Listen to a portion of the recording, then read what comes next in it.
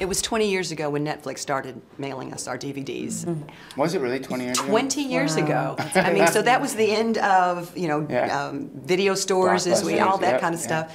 Where do you think where will television be in maybe 10 years, another 20 years?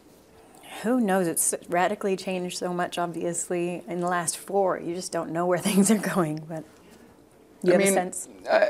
I know. I do know what it's going to... Oh, no, okay, good. I think, you know, you even look at the difference in film. You know, movies are now, you know, your tent poles are the movies. Most of the cinematic box office numbers are these big, giant productions. And anything else, like, you know, people are starting to have...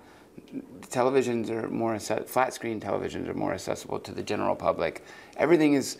So I think that what we will go towards is, I think what you'll see more and more people having cinema style things in their home, you know, that will, so, but who knows, man, it could be in our contacts before long, you know, that you can watch a show by downloading it into your head or something. God only knows where it's going.